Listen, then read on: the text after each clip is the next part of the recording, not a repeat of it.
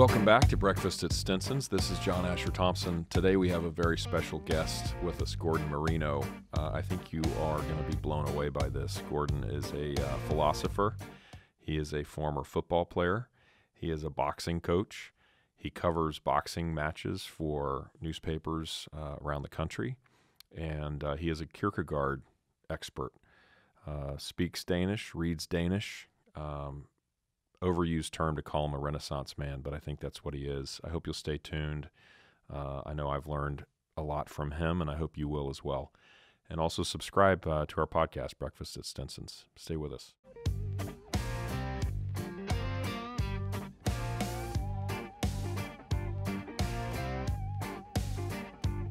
Gordon, I came across you because I was at the bookstore, and it's funny, you sit here, you just never know how things are going to get sold, but I love Kierkegaard, and I love philosophy, and I saw your little book, and I don't even remember which one. It was a Barnes & Noble, I'm sure, or an Austin Book People or one of these places, and I was like, this is awesome. And I love the fact that in your intro, you're like, you have to address the question, okay, how would Kierkegaard feel about a book of quotes? And so I loved your introduction is what sold me. I absolutely loved it. And thanks. And I thought it was pretty, you shared a bit about your personal life and, what got you into Kierkegaard and all that. So I wonder what Kierkegaard would think about Kierkegaard the Kardashian thing, the Kierkegaard Kardashian Twitter feed that has like a quarter million followers. Seriously? Yeah, man. Yeah, they've been coming out with a book. It drives me crazy. Oh, my gosh. Yeah, so they merged a Kierkegaard quote with a quote from Kim Kardashian. Oh, what are we going to do about that? I don't know. That's a whole nother topic. So, well, first of all, welcome, and thanks for joining. I really appreciate it. We'll keep you about 45 minutes is the goal, maybe a little over, and I don't know.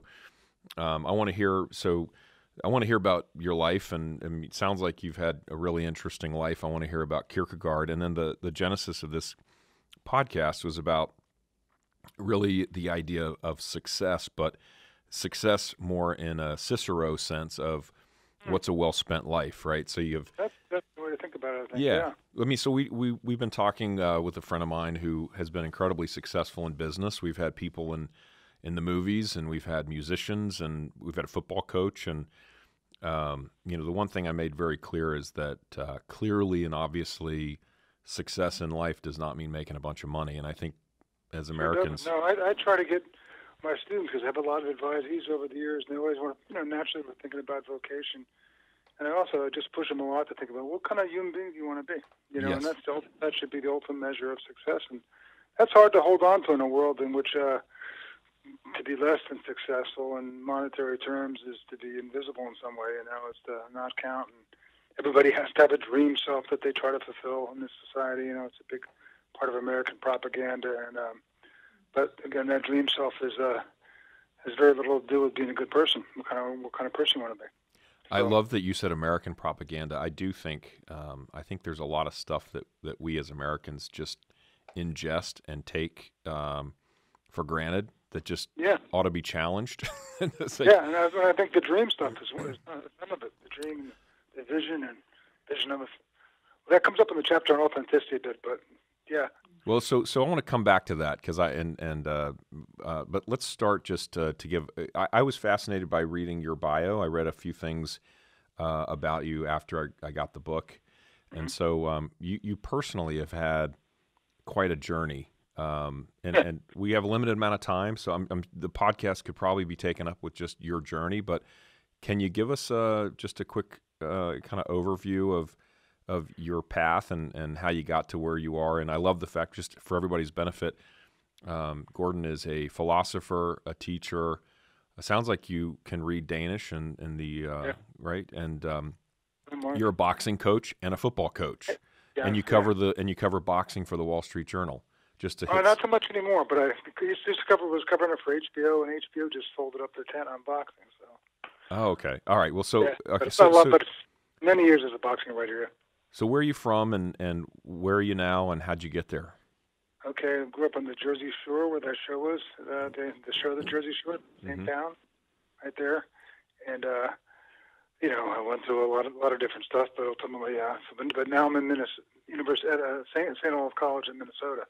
I've been here for 25 years, and before there, I was the boxing coach in philosophy and psychology prof at Virginia Military Institute. Oh, I didn't see that. VMI, and where is that in Virginia? Lexington, beautiful place. Yeah. Yeah. So I grew up in a very tumultuous household. There was a lot of love, but also a lot of violence, a lot of drinking, a lot of bad stuff, not a lot of respect between my parents. They really didn't get along too well, and that was really hard and scary, And I talk a lot about. I got in trouble. Brought a lot of trouble on myself in life. So, especially in the early years. So, and which I discussed in the book. Yeah, you said that you got kicked out of a lot of schools. Yeah.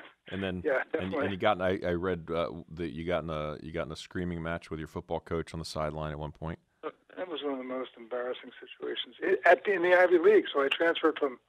I was playing at Bowling Green and then got hurt, and I transferred to.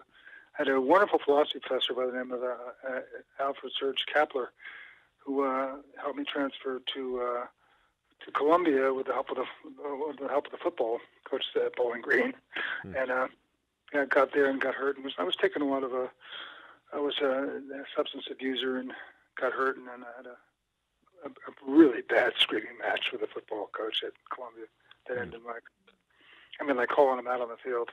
Wasn't something you did they saw too frequently in the Ivy League. Yeah. It was really unbelievably. And how'd you find? So you were kind of rough and tumble and coming out of the situation, and yet you end up with multiple degrees, speaking or reading Danish anyway, and a philosophy professor. I can How'd that speak happen? Danish. Okay, perfect. I can't. There was a beautiful girl named Dort who worked at the restaurant where I worked in Paris. Oh yeah. And she was Danish, but thankfully she could speak English. They can all speak English. That's part of the problem with learning Danish is that you have a choice between speaking baby Danish or developing a friendship. So as I said in the book, I dropped in and out of schools, dropped in and out of graduate schools because of insecurities I'd get there, and I think everyone seems so smart. I can't do this stuff, And I was married to pretty early on to someone who had some problems with drugs and things, and that blew up, and I ended up for a couple of years really on the edge on the razor's edge, and I didn't talk about being suicidal and all that kind of thing. So it was really bad.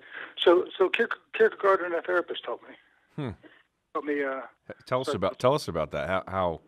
I mean, I'm assuming a lot of people don't know anything about Kierkegaard. I happen to have read a fair bit, but just assume that your listener doesn't know anything about Kierkegaard. So, sure. How did he help you and talk about him? Mm-hmm. So Kierkegaard was often seen as the first existentialist, and lived 1813 to 1855, Danish. He never considered himself a philosopher. He always called himself a poet. And even though he was appropriated by philosophy departments and religion departments. And so one day on the way to there, I was being treated. There's an article I wrote in the New York Times called A Long Conversation about my 45 years of talking with this therapist, Beatrice Beebe, who treated me for free, which was just wonderful. And even after I graduated, she was at the counseling center. And so I was going to see her for therapy one day, and I picked up Kierkegaard's Works of Love, and for some reason he helped me make sense of it. He help me to understand that suffering is an action. It's not something you passively. It can be something you would do well or poorly. And at the time, I was really in bad shape. I mean, it was people didn't think I was going to make it. I was just so devastated when the woman I was with just left because she wanted to go back on drugs after 5 years. And so the idea that suffering is something you do that has a certain dignity to it, and it's not a stench. Sometimes when you feel anxious and depressed, you just feel like crawling under the bed. You don't want to see anybody, and you feel it's embarrassing. And so he helped me to somehow help me to take a different perspective on it. On that punk. Was there a work in particular of his that meant more to you than another? Yeah, at the time it was Works of Love, although I really can't. It's funny, going back, I can't find like the passages where I absorbed that kind of a message, Yeah. But he also made me think more seriously, or I hate to use these kind of terms because it's like, but about faith, And that was quite a change. Mm-hmm. So a good friend, and part of the books that when it was kind of the idea was you've been walking with this guy, taking instruction from him for 35 years, or whatever. Lived in Denmark for 3 years, and I ought to be able to articulate some of his insights, and so, or what I've learned from him, whether it's right or wrong. And that was part of the motivation behind the book. So, so when you were on the razor's edge, you started. Who introduced you to Kierkegaard? How did it even occur to you? Well, I heard the name obviously from college, and he was fairly popular in the 60s and 70s. But I just was in a bookstore. Mm-hmm. As I said in the book, I stole a book. And so Tell anybody. So you started reading, and it led, and now do you cover in your philosophy classes? Do you cover other philosophers or poets? Yeah. Yeah. Okay. Yeah. I teach in the philosophy department, so yeah. In a class on existentialism. So okay. I teach Nietzsche, Camus, Kierkegaard, Dostoevsky, Tolstoy. I was also in ancient philosophy too before. I was at the University of Pennsylvania doing a PhD program for about 4 years, and I was just about to begin a dissertation on Plato when I ran into old CERN, and I transferred to Chicago, the University of Chicago.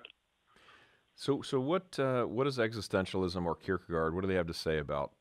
I mean, I know you touched on it already, but if you could just expand a little bit. What do they say? What in your mind? What's their answer to the question of what is success? And translate it for modern times, if you will. But what does that mean? What does that mean to you? What do you think they would have to say about it in this world that we live in? And I will just mention, I read something, I can't recall exactly what it was, but there was a reference to a Camus quote that you had that I think was I think maybe the New York Times.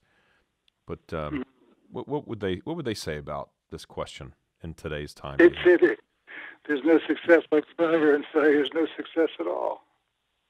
That's Bob Dylan. Yeah. Well, then to some extent, though, I mean, Kierkegaard.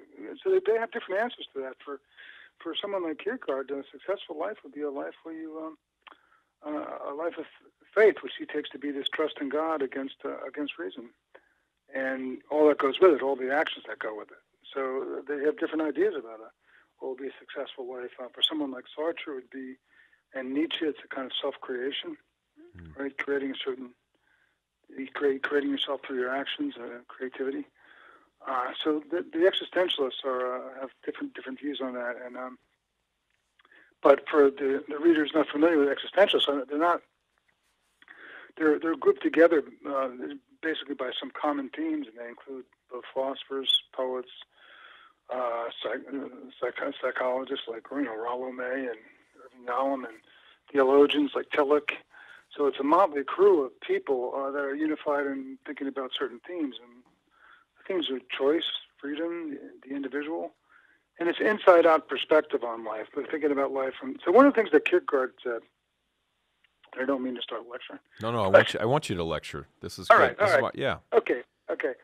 So one of the things that Kierkegaard was in dialogue with his philosopher, a German idealist philosopher, Hegel, who was the most important philosopher of the 19th century, probably. He spurred Kierkegaard's works and Marx's. And but he's a very speculative, abstract thinker, Hegel was. And Kierkegaard talked about people thinking while forgetting they exist. And by that he meant that people theorize and spout stuff and don't relate it to their existence. So, for example, he says, it was a beautiful passage in the postscript, concluding unscientific postscript, in which he says, look, I know all these facts about death. And he goes on for I think maybe 2 pages about, I know if I take arsenic, I'll die. I know if the hero dies in the 5th act. But none of these objective facts tell me what it means that I'm going to die, what death means to me. So this distinction between objective knowledge and personal meaning. So this thinking of life from the inside out, that's one of the things I find important in the existentialists. And Camus as well, he's like that. I'm gonna stop there because I want you to keep lecturing, by the way. But 2 things come to mind. when you talk about this. For one, what do you think of the movie Cinderella Man? Just bringing it back to boxing. Well, Angelo Dundee, the guy in the corner, was my mentor. Yeah, so I read that. Okay. So let me tell you, well, okay, so my dad. Well, let me ask you a question. Wait a second. Yeah, ask me. What's the connection between Kierkegaard and Cinderella Man? I'm going to tell you. You ready? Okay. Yeah. I'm ready. Well, you are the connection, first of all. That's my answer. But let me tell you, so my dad was a boxer. He grew up in West Texas, went to the Naval Academy. Really? Yep, and he was 15, 16 years old. For whatever reason, he was kind of a rebellious kid, and dad was a banker and all this. Anyway, he started fighting Golden Gloves, and his buddy would drive him up to Amarillo from Lubbock, and he said, I'd go get beat up by these young Hispanic boxers. he goes, I love boxing, but I wasn't very quick. And then he went to the Naval Academy and started boxing. So my dad always loved boxing. So I grew up loving boxing. So, by the way, just so you know, I read your book, not knowing, and then I read a little bit more about you and your boxing connection, all that. I have an affinity. I love it, and it just made me more interested to talk to you. But I'm going to bring it back. I'm going to bring it back to Cinderella Man. So on the boxing, when I grew up, my dad, and what's funny is when I was growing up, I was in the 70s. You could watch Muhammad Ali on Saturday night, right? It was on regular TV. Wide World of Sports, something like that. Yeah, you could just watch the guy box, Yeah. And so, but my dad took me to when we were kings, I think was the documentary, Sure. Which was and I'd highly recommend it to anybody if you haven't seen it. Yeah, it was beautiful, wasn't it? And then when I was 7 years old, back then they didn't have PG-13. They had PG and R, right? Those are movies. Right. Rocky, right. I'm pretty sure was R, but my dad was like, we're going to Rocky. And it's so funny because my kids, I have 3 boys, and Rocky's like one of my favorite movies, but I think it's so... The first one was good, but the rest of them No, I'm talking about 1976, the very first Rocky. Yeah, that one, the first one was good. So my dad taught me to box, so I learned from a very young age, how to box. So I'm bringing it back to Cinderella Man. Do you remember Paul? Is it Paul Giamatti, I think, is the guy? Yeah. Okay. Yeah. So remember when he's screaming at Jimmy, and he's saying, hit him from the inside out. Remember that? Yeah. Anyway, it is I love it. I love that. And it's like. That was a good movie, yeah. He did a good job with that. But I love the inside out thing. So I'm bringing it back to Kierkegaard. He was saying. Okay. Oh, there you go. Right. Oh, man, that was tricky. Dude, beautiful. I know, I brought it back to you. That was good, man. So that was one. So Kierkegaard from the inside out. And then the other one, I don't know if you read a bunch of Hemingway. I read a lot of Hemingway. Yeah. So he had this one, and somebody recounted this, which I love. And he said, this is not quite as tied, but just made me think about thinking but not living. Who said that? You were just talking about that? Somebody about thinking, not living. Hegel was saying that, right? No, Kierkegaard accused Hegel of thinking while forgetting he exists.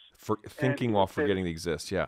Yeah, that's so like someone who spouts all this stuff about social justice. Yeah. And doesn't relate it to their life in any way. Okay, so I want to come back to that. But that Hemingway had a funny story, apparently, he liked to tell. And it was about a boxer. And what's it called? Well, it's Hemingway. It was just, he was... Yeah, what was the name of the story? I don't know. It wasn't a story he wrote. It was just a story he would tell people. Oh, he would tell, Yeah. And it was about 2 boxers. And the one boxer, they're going to have a big fight. And a reporter comes to one boxer and says, how are you planning to beat this guy? He's... he's a really smart fighter, I hear. And the guy responds, he says, well, I'm going to hit him while he's thinking. Hit him while he's thinking, okay. Anyway, I always thought that was so funny. Yeah. Anyway. Well, it's a big thing in boxing. The only way you can beat someone who's quicker and maybe a better fighter than you is to punch when the other guy's punching. That's super important. You don't want to be on offense and defense, defense. You got to punch at the same time. Yeah. And that's how you beat speed. So who's the best? Who's the best fighter today? You think? Best fighter today? Probably Lomachenko. I'm a big Triple G fan, but I think he's deteriorated some. Lomachenko's pretty, and Crawford, Terence Crawford. Yeah. Yeah, they're beautiful. And what about of all time? Who do you think the top few boxers are? Sugar Ray Robinson, Joe Louis, L.A.'s up there.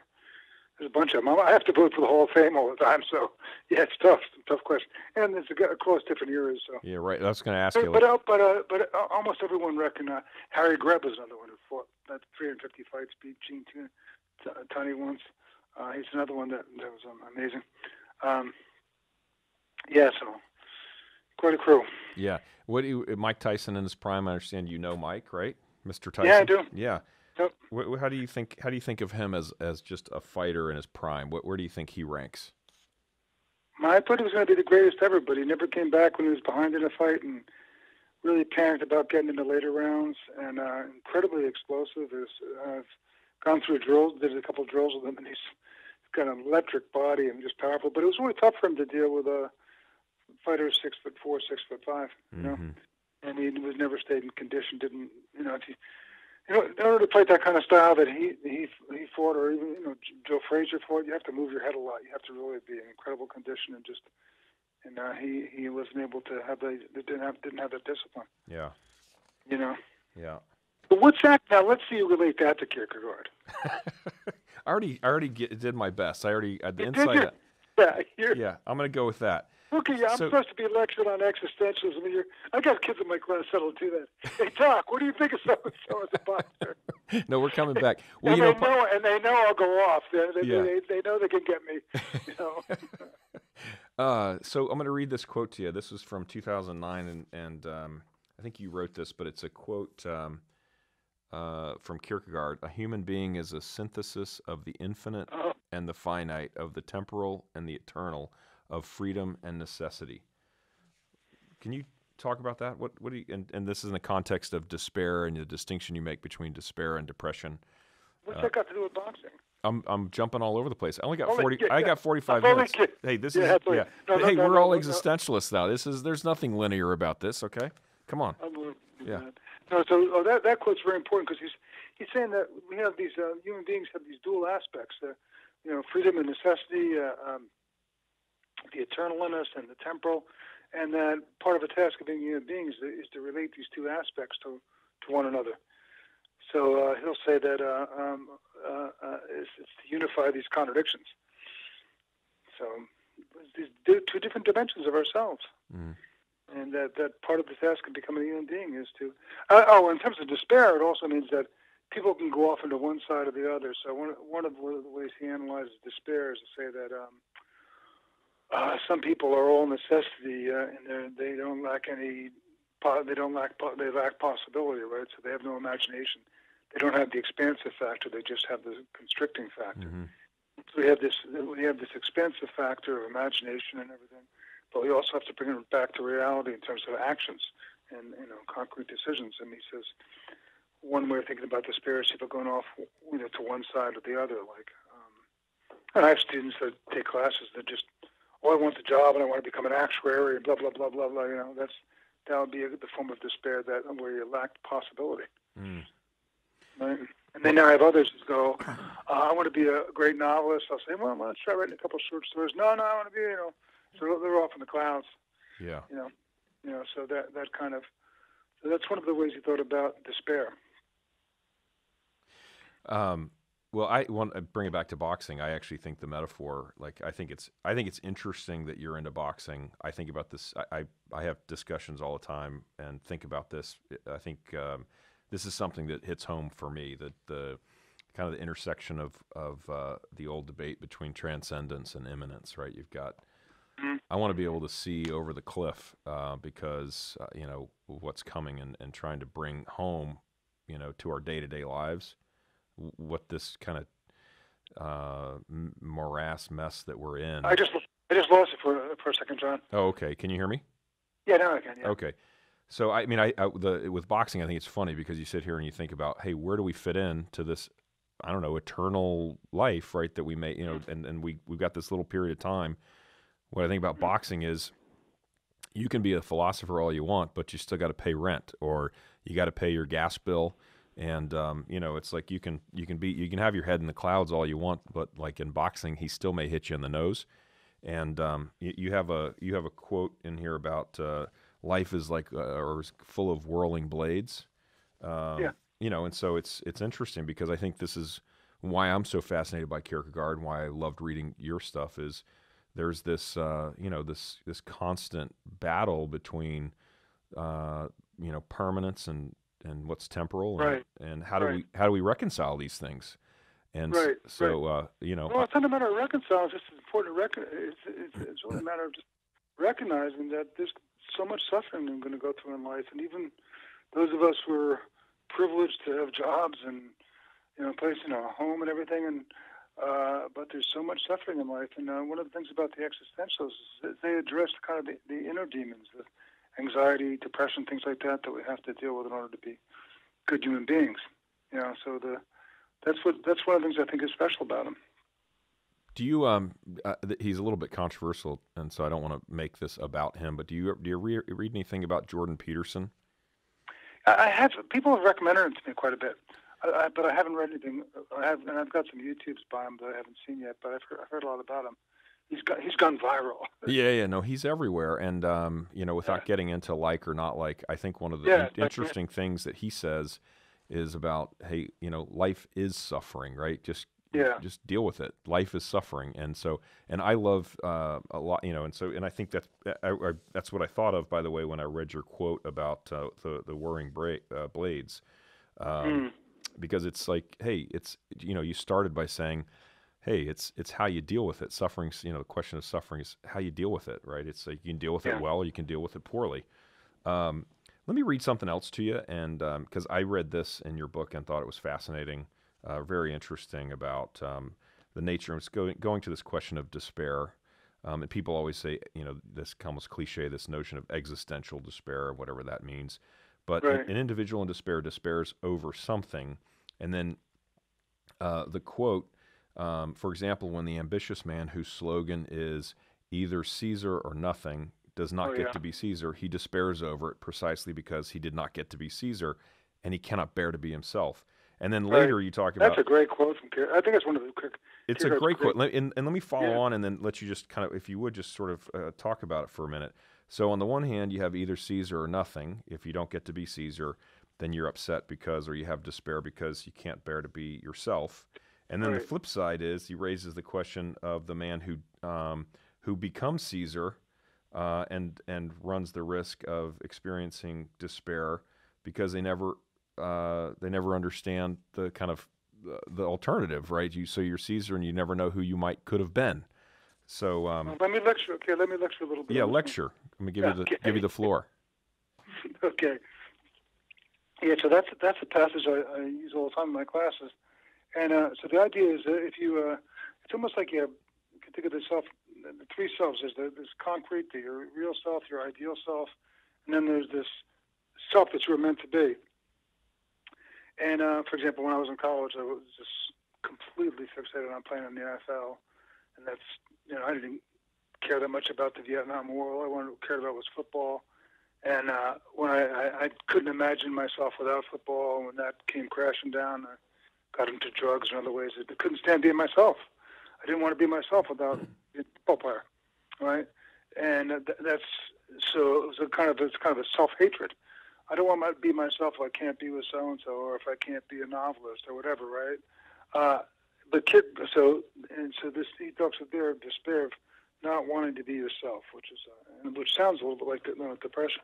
On the other hand, he says if you do become Caesar, if you become super successful, then a lot of times you forget that the real task in life isn't to be, John Bezos or one of these billionaires, right? The real task in life is to be a good human being, a servant, in some way to others.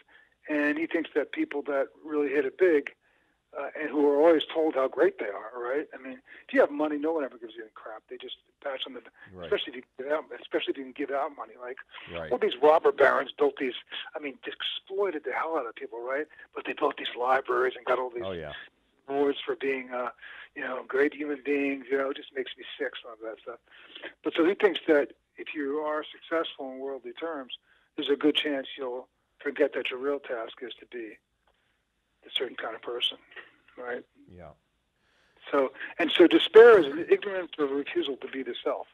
It doesn't involve any feelings. That's why I distinguish it between, I think you can get from Kierkegaard this distinction between despair and depression, right? So most people think of despair as this feeling, right? Whereas Kierkegaard says, no, it's not a feeling, it's an activity, it's a certain ignorance, it's an ignorance of who you are, who you should be. And he thinks in many cases it's a willed ignorance. We don't want to know, because if we knew, we'd have to make a lot of sacrifices. You'd have to give up your flight, your your drive for success to doing something else, maybe.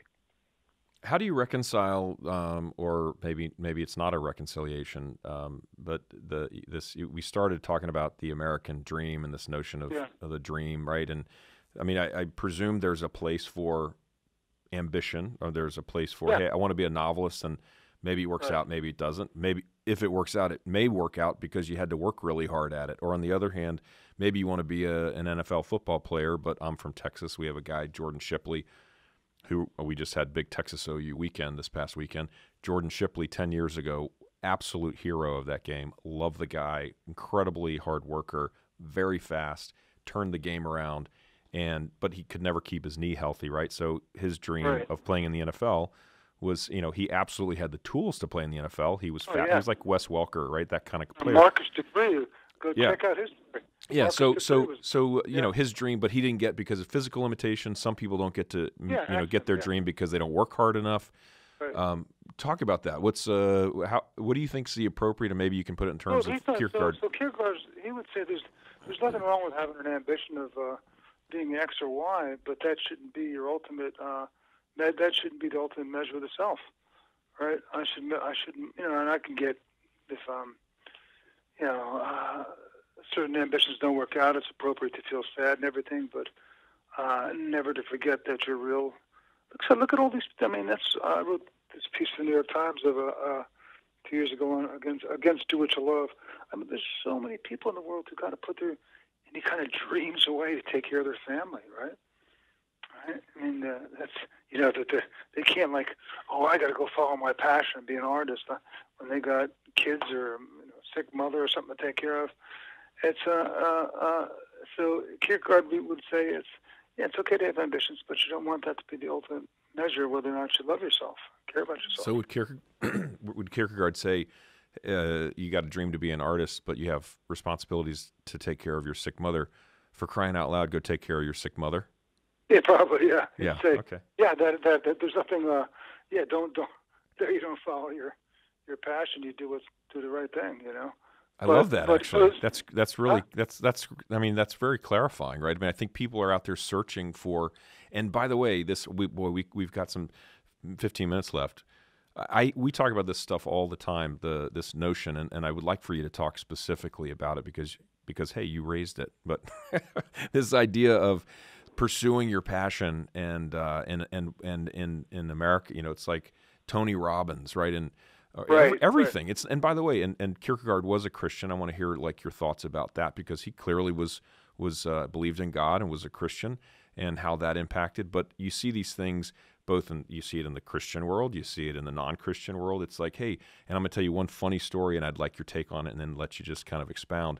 I was sitting on a panel a few years ago, and one of these guys was like, hey, you can do anything you want. You just set your mind to it, right?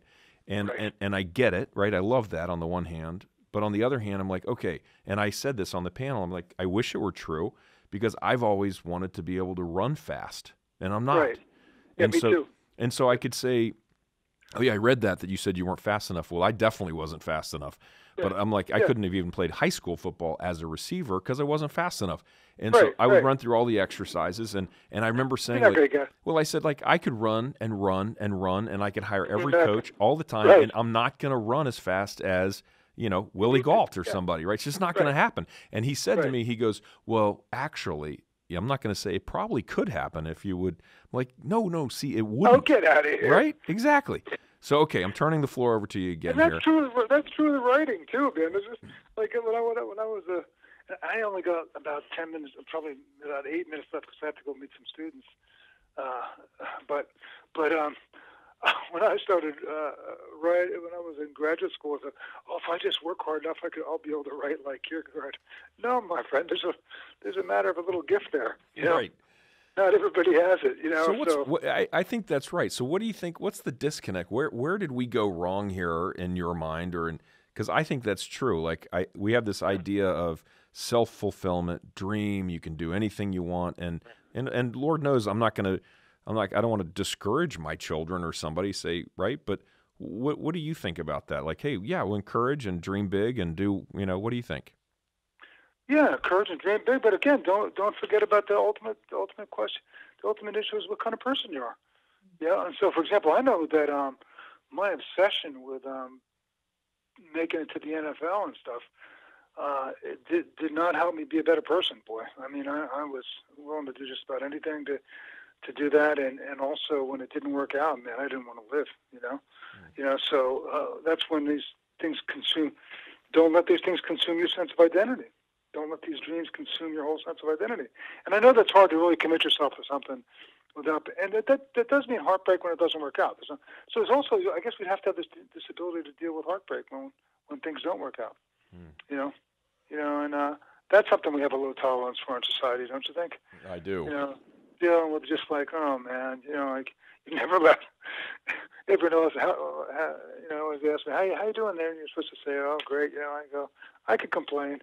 You know, you're not allowed to have bad things happen. You're supposed to just, I don't know, be cheerful or something. Yeah. And so I think we need more room in our society for disappointment.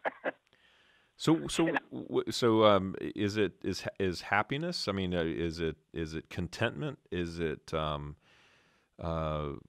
I mean, it's, and for Kierkegaard, I don't know how he would differentiate, because he had, as a Christian, and I don't know where you fall on that spectrum. If you feel like, can you have Kierkegaard without Christ? Or, I mean, I think, yeah, everyone wants to, because what people don't like about Kierkegaard is, for Kierkegaard, he thinks you can't be most important thing is to be what he calls a serious or earnest individual, and he thinks there's no real earnestness without obedience, and no obedience without authority, and so everyone wants the Kierkegaard without that stuff. We don't like obedience. Don't tell me what to do, you know. Right. That's it, you know. Yeah. But it's like so that's why mindfulness, yoga, anything but I want the sacred, but don't tell me what to do. You know, so he would so he was pretty adamant about that. It's really something that's very much ignored in the Kierkegaard world, his emphasis on obedience. Yeah.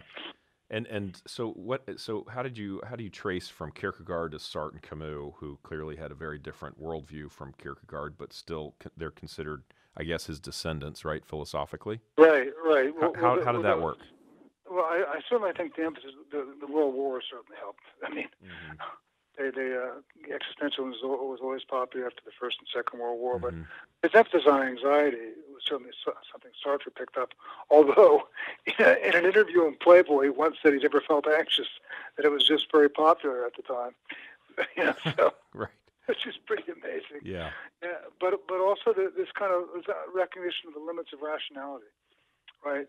That there's all kinds of, you can't, your reason can't decide all kinds of moral questions, and so they shared this notion of the limits of abstract thinking. You know. What do you think of the guys who are the self-help of work this thing? I mean, what would your counsel be? I guess you've already said it, but when you see, and I hate to name a name, I'm trying to dance around like Tony Robbins, the most famous guy. But I mean, do you think it's nonsense, or do you think it's no? There's some, but every day I get this like stuff on my email, like 7 steps to self-forgiveness, or all kinds of stuff like that, and this kind of lifestyle engineering, which I think is pretty, can be somewhat poisonous. And one of the points in the book I try to make is that. And insurance companies don't like this, but it's all. I mean, healing psychologically is all about relationships. So I think it has a lot to do with relationships, and that means vulnerability. And most people don't like that. We'd rather take pills or do cognitive behavioral therapy, where you just see somebody 10 times, change your thoughts a little bit. And so I think there's a lot of resistance to the vulnerability that comes with relationships, which I think are very important in becoming being renewed. Psychologically. What do you see as the biggest challenge when you're teaching young men and women, I guess? So you're undergrad, right? So are you teaching graduate level stuff as well, or mostly up? I have both, because I have a research center at the Lyre. The biggest challenge. What do you think? Just if you were to identify, and it's so not fair to just categorize a whole group of kids, but would you do it? What do you think? Is there an ethos in this that's maybe different from before that you see over and over? Any patterns? Well, cognitively, I do like to do a lot of very close readings, line by line readings of the text, and boy, there's not much patience for that right now. And so, like for example, every year the syllabus gets shorter and shorter readings. So there's that. They kind of let's just get to the point. What's the point? What's the main idea?